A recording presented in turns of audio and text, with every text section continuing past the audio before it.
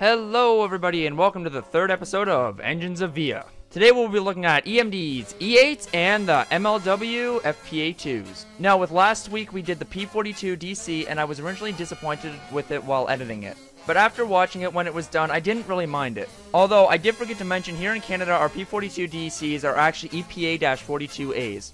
But that's not the point of this video, is it? No, it's not. It's about the EMD, E8s, and FPA2s that VIA Rail had. I am doing the E8s and the FPA2s for the third episode because once again it is very hard to find information and even video of these engines in service. At this point in writing the script, I don't even know if I'm going to be able to find clips of VIA's E8s and FPA2s, but either way VIA Rail rostered them, so that means I have to cover them. Now let's actually talk about one of these engines, shall we? We will be starting off with the EMD E8. The EMD, the Electric Motive Division, E8s were built from 1949 to 1954. They were among the first diesel engines ever built. They weighed an outstanding 315,000 pounds. Their prime mover was an EMD 567B V12 two-stroke diesel engine, giving off 2,250 horsepower. The E stood for 1,800 horsepower, which is the amount of horsepower the early E8 units gave off. The units were specifically designed for passenger service, although with the exception of Conrail in the 1970s. There were 447 units built for various companies in the United States that included Union Pacific, Santa Fe, and the Illinois Central, just to name a few. But there was only 2 engines built for Canada. The railroad in question is the Canadian Pacific. Canadian Pacific bought 2 engines for their passenger service. I could not find the date CP ordered the engines. If you know, please let me know down in the comments below. Canadian Pacific E8s were numbered CP 1800 to 1802. The E8s were used on the Transcontinental, now the Canadian. They were used by CP up until the formation of VIA Rail in 1977. But we went over how VIA was formed in the first episode.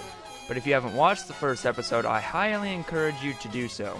Anyway, Canadian Pacific numbers 1800 and 1802 were given to VIA upon its formation. Wait! Stop! While I was reading the script and narrating this video, I actually found an error in my research. The engines weren't actually numbered 1800 and 1802. The numbers were actually 1800 and 1801. I don't know how I came up with 1802. So anytime you hear me say 1800 and 1802, what I actually mean is 1800 and 1801. But anyways, back to your regular scheduled program. VIA Rail only used the engines from 1977 to 1980 when they either sold or scrapped the engines. As I said at the beginning of this video, it is extremely hard to find information on these engines since they were not very well documented. The engines, like CP did, used them on the Canadian, since they were rated at 2,250 horsepower instead of using 2 FP9Us which were only rated at 1,750 horsepower. It was more efficient to use 2 engines that equaled up to 4,500 horsepower instead of using 3 engines that added up to 5,250 horsepower. Although that sounds kind of weird. Why wouldn't you use 3 engines? It adds up to more horsepower. Well, if you look at it this way, it was a lot more efficient to just use 2 giant locomotives other than using 1 engine and 2 B units or another engine. Okay, now on to the next locomotive of the video. The Montreal Locomotive Works FPA2. I thought later on while writing the script, why not do 2 engines instead of 1, so that I could meet the goal of 5 minutes per Engines of VIA episode. Okay, now getting to the engine at hand. I already covered the FPA4 in the first episode, so go check it out like I said before.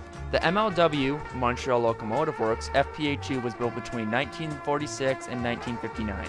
They weighed 243,000 pounds. They had an Elco 244 V12 4-stroke diesel engine, giving off 1,600 horsepower. Like her successor, the FPA4, they had a top speed of 105 kilometers an hour. The FPA2 had a very short career, only lasting up until the mid-60s.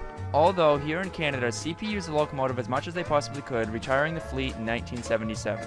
But VIA Rail numbers 6758 and 6759, ex-Canadian National, survived with VIA Rail up until 1989. Although VIA Rail rebuilt the engines into FPA4s, they still were built as FPA2s. The way you can tell an FPA4 and an FPA2 apart are from the back radiator vents. The FPA4 has a larger vent extending down half the body, unlike the FPA2 which only used the top portion of the locomotive body. Thank you for watching the third episode of Engines of VIA. While writing the script that I'm still reading off of for this video, it seems like it might be kind of disappointing. Although, I originally wasn't actually going to do both E8s and the FPA2s together. I decided to do this so the video could actually meet the 5-minute goal I have for it. I also think that I'm going to close the suggestions for Engines of VIA since I pre-edit and write the videos about a week before. I am writing the script for this video on June 11th, a whole week before the video was supposed to come out. With the rushed efforts to get the P42DC episode out, it seemed like the right thing to do.